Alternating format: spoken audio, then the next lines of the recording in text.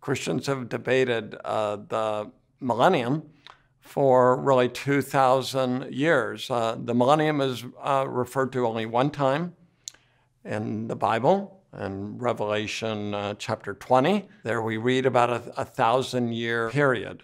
The three main views that are out there are postmillennialism, premillennialism, and amillennialism. In postmillennialism, Christ will come to reign on earth after a golden age. The word post means after the millennium, after the 1,000 years. Postmillennialists, however, do not typically interpret the 1,000 years literally. So they understand the 1,000 years in a symbolic way. So for some postmillennialists, the millennium began right when Christ was raised from the dead. That 1,000 years is interpreted symbolically, obviously, since we've had around 2,000 years that have passed.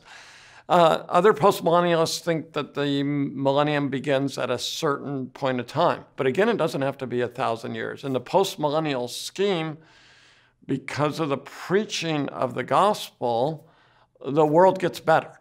The world is improved by the proclamation of the gospel. Many Puritans believed in postmillennialism. Yeah, a nice, handy way to read about postmillennialism today is in a book by Ian Murray called The Puritan Hope. So he explains the postmillennial view. Postmillennialists today, you have theonomists are typically postmillennial.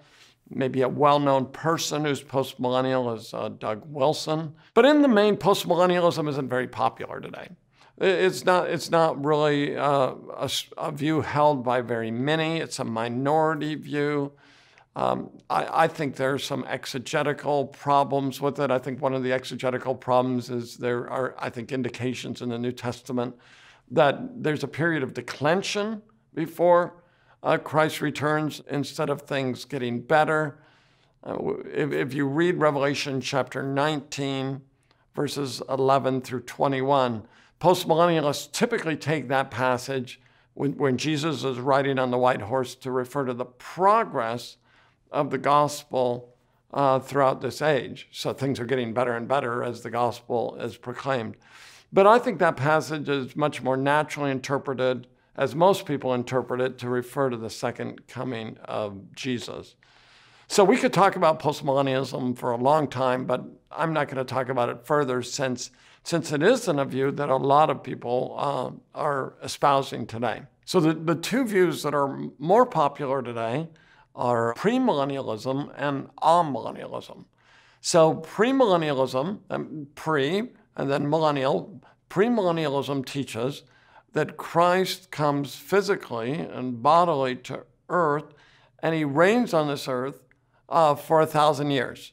So in postmillennialism, remember, Christ comes to earth after the 1,000 years, or at the end of the 1,000 years, after this golden age on earth.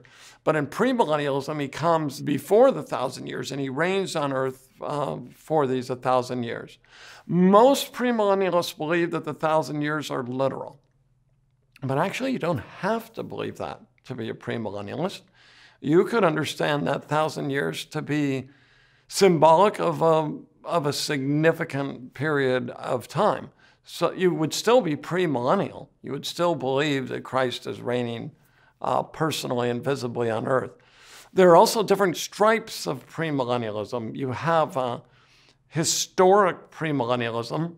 It's called historic premillennialism because some of the early church fathers were premillennialists of this sort.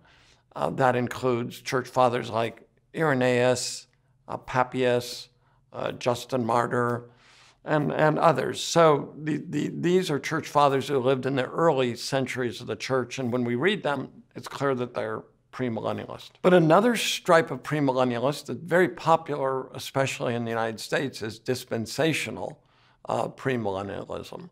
That dispensational scheme understands the millennium in terms of the dispensations, and especially in dispensationalism, there's a strong separation between Israel and the church.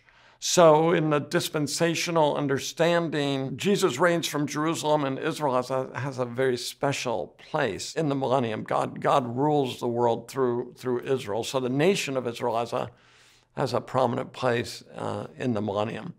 So there are many dispensational premillennialists, there are historic premillennialists. And now I'll say a word about amillennialism. Amillennialism is really not the best title because amillennialism literally means no millennium. You really can't believe in the Bible and not believe there's a millennium, because Revelation 20 is clear there's a 1,000-year reign of Christ. So a better term for this is amillennialism. Maybe that's the name premillennialists gave it or postmillennialists gave it, but amillennialists believe in a realized millennium.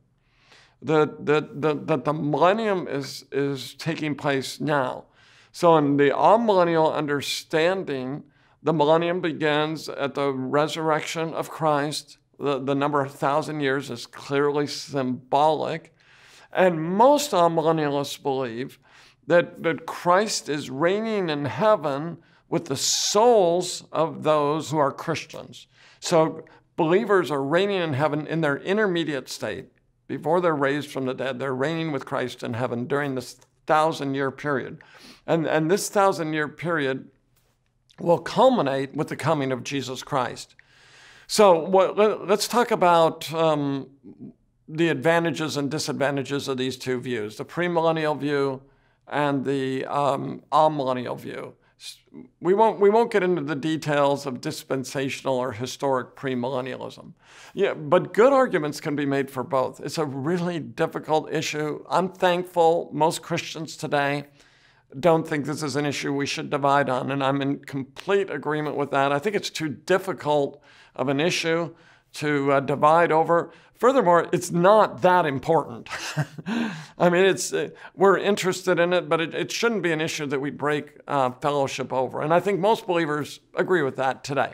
So arguments in favor of premillennialism, if you consider Revelation 20. Well, one of the arguments is in Revelation 19, verses 11 through 21. Jesus comes on the white horse. He returns. He destroys his enemies. He throws the false prophet and the beast into hell. And then Revelation 20 opens, and John says, and I saw, and then in this passage, the angel comes and throws Satan into the abyss, into the pit, for 1,000 years. And premillennialists argued, look, we have a sequence here. First, in Revelation 19, Jesus returns and destroys the beast and the false prophet and the enemies, the human enemies allied with that. And then in Revelation 20, we have a new event where the angel takes hold of Satan and puts him in the abyss for 1,000 years. So that's one argument. Another argument in favor of premillennialism is that in Revelation chapter 12, Satan is cast down to the earth. So he's thrown to the earth when he has that big battle with Michael, but he's still active on earth. Whereas in Revelation 20, he's put into the abyss. So what premillennialists say, it's in a very good argument. Look, in Revelation 12, he's cast down to the earth, but he's still active on earth. But in Revelation 20, he's thrown into the abyss, and the abyss is locked, and it's sealed, and he doesn't disturb people for 1,000 years. And they say those are two distinct events. This sealing and locking of Satan into the abyss or the pit, they'll say that just hasn't happened yet, which leads to a third argument. It's really quite similar. Right now, Satan is the god of this world. He's the prince of the power of the air. Right now, he's still deceiving people. He's deceiving nations. But Revelation 20 says he's locked in the abyss and that he can't deceive the nations anymore. So premillennialists say, obviously, that hasn't happened yet. Satan's still deceiving the nations. So we have not yet seen this 1,000-year period where Satan is locked into the abyss and he's not deceiving the nations. A fourth really good argument for the premillennial view is John talks about these martyrs in Revelation chapter 20. And John says they came to life and they reigned for 1,000 years. And the argument is that that verb, they came to life, means they are raised from the dead. You can look in chapter 2. We have the same word that is used in terms of Jesus himself. And clearly it means Jesus was raised from the dead. And more than this, so you have these martyrs who come to life, who are raised to life, resurrected in the premillennial view, and they reign for 1,000 years. And then 1,000 years later, the rest come to life. Same verb. So there's a sequence. 1,000 years pass, the rest come to life. Even Amillennialists argue that the rest coming to life includes the physical resurrection. So that's very interesting, isn't it? The first verb, the martyrs come to life and reign for 1,000 years. Premillennialists say that's a physical resurrection. Amillennialists don't think that first resurrection is a physical resurrection. But the next statement, and 1,000 years later, the rest come to life, and they argue that includes a physical resurrection. So this is a little bit complicated, but premillennialists say, I think the argument overall is simple. Premillennialists say, look, the verb means the same thing. In both cases, it refers to a physical resurrection. So that's the fourth argument. There's a literal physical resurrection. Fifth argument, if this passage is not talking about a literal physical resurrection, Revelation never mentions the physical resurrection of believers specifically. And that seems really strange in a book that's talking about the end times. Sixth argument, I mean, there's more. We could go on this forever, right? But the sixth and final argument, that first resurrection that I talked about, the martyrs who come to life, right? John comments on that a verse later, and he says, this is the first resurrection. So that word, resurrection there, anastasis, N.T. Wright wrote a book called The Resurrection of the Son of God. What Wright argues in this book is that the word anastasis always refers to physical resurrection. Always. Interestingly enough, though, Wright argues that, but when he comes to Revelation 20, he says, well, actually, it doesn't mean that here. It doesn't mean physical resurrection here. This is an exception. But the premillennialists can rightly say, well, wait a minute. It means this in every other case. It must mean the same thing here. The burden of proof is on anyone who would say the word doesn't have that meaning. So, premillennialism, whether historic or dispensational, we can argue about that, but it has some great arguments in favor of it. And maybe I hope you're even convinced by it, hearing it. I hope you hear, wow, those are great arguments. But what about amillennialism? So I would actually say I slightly, uncertainly, tentatively, haltingly, Monday, Wednesday, Friday, and Sunday, more than that actually, I tend towards amillennialism. But it's a very difficult issue, and I don't feel certain about it, and I wish I actually had more certainty about it. But what are the arguments in favor of amillennialism? So the first argument is, nowhere else in Scripture do we read about this 1,000-year reign of Christ. And it's simpler to say the second coming and the last judgment take place at the same time. Because if you're a premillennialist, right, you have the resurrection of the saints and the second coming separated by 1,000 years. So that's possible, but that's not as neat and clean. So the amillennial scheme is cleaner. Jesus comes, the dead are raised, it's the last judgment. You go into the new heavens and the new earth, Revelation 21 and 22. So that's the first argument. It's simple and it's clean. You don't see the millennium spoken of anywhere else. Second argument, and this one is very interesting, a little bit harder to understand, but Old Testament texts that are regularly appealed to in defense of premillennialism. So I'm talking about texts like Isaiah 60, Ezekiel 40 through 48, the rebuilding of the temple. We can just use those as examples. There are other passages. Those texts that are regularly understood by premillennialists to refer to the millennium are not mentioned or alluded to at all in Revelation 20. But in a most fascinating way, when we read Revelation 21 and 22, those texts are all over the place. You have many allusions to Isaiah chapter 60 and Ezekiel 40 through 48, the rebuilding of the temple. But Revelation 21 and 22 is talking about the new creation. So, I think that's a problem for the Premil view. With a literal hermeneutic, they say, look, these passages are going to be fulfilled in the millennium. So you have a so-called literal building of the temple. But John says in Revelation 21 and 22, in the new creation, there is no temple. And yet that's the passage where it has many allusions to Ezekiel 40 through 48. So I think that's a problem from the premillennial view. The so-called passages in the Old Testament that supposedly support premillennialism, they're not in Revelation 20, they're in the new creation text. Thirdly, what about Revelation 20 itself? What about the argument that you have a sequence? In chapter 19, verses 11 through 21, Jesus returns. Then the next event in Revelation 20 is that Satan is thrown into the abyss by the angel. I mean, of course, that's possible. But you could also argue that what we have here is recapitulation. One of the features of Revelation is recursive, or it recapitulates, retells the same events from different perspectives.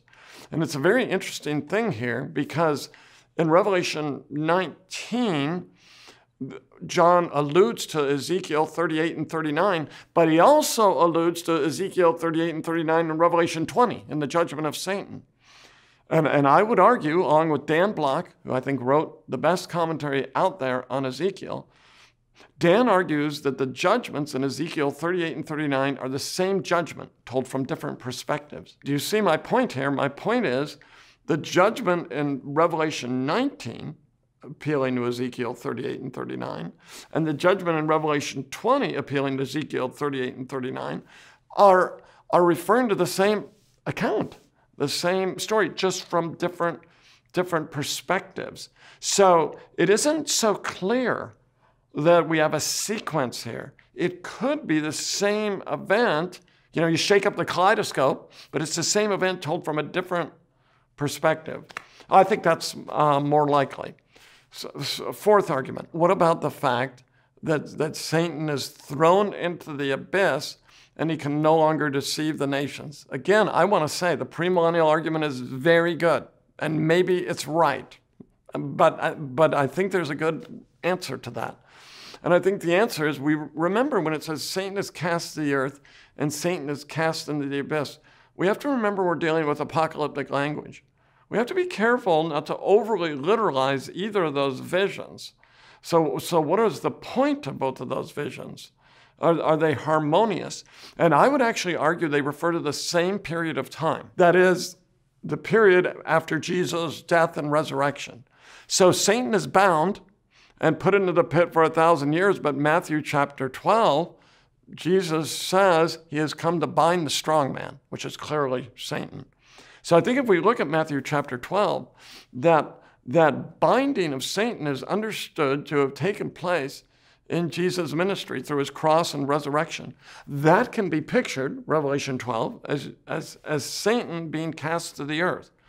And it can be pictured as Satan being cast into the abyss. But what about the point? Satan can't deceive the nations. Isn't he deceiving the nations? But I think Amils have a good reply to that.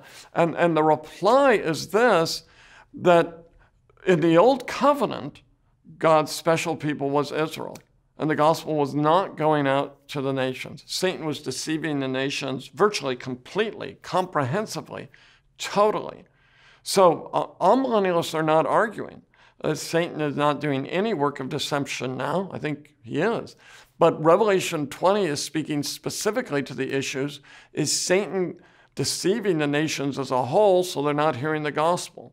And the answer is no. In this present evil age, the gospel is going to the ends of the earth, and some from every tribe, tongue, people, and nation are believing. So Satan is bound in the sense that he's no longer preventing the nations, as in the Old Testament, from hearing the gospel. Fifth argument, what about the statement that the martyrs came to life and reigned for 1,000 years, which I'm going to mix this together with, and John's saying this is the first resurrection. Maybe I'll talk about that last part first. Remember what I said about N.T. Wright. Anastasis, the word resurrection, always refers to a physical resurrection. And then Wright says, but it doesn't in Revelation 20. And some people say, well, he's basically cheating. But I think Wright could be correct here. I actually think he is correct. I mean, why would he even say that? I think the answer is we're dealing with apocalyptic literature. The terms take their meaning and context. And so we have to be careful when we're talking about apocalyptic, and especially the way the book of Revelation is written, over-literalizing the use of a term. So I would argue that first resurrection is spiritual. It is the reign of believers in heaven with Christ. That's the first resurrection. And that is the sense that John has in mind when he says they came to life. Yes, there is a second coming to life where it's physical. But Meredith Kline has made a very interesting argument here in regard to these things that I think is helpful. Meredith Kline says there's a first resurrection, which implies there's a second resurrection. The first resurrection is spiritual.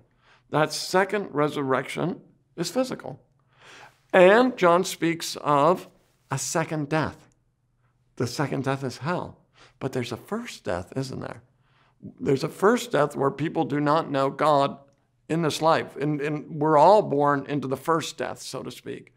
But the decisive issue is, do you experience the second death? So you see the parallel here? First resurrection means you have spiritual life. First death, spiritual death.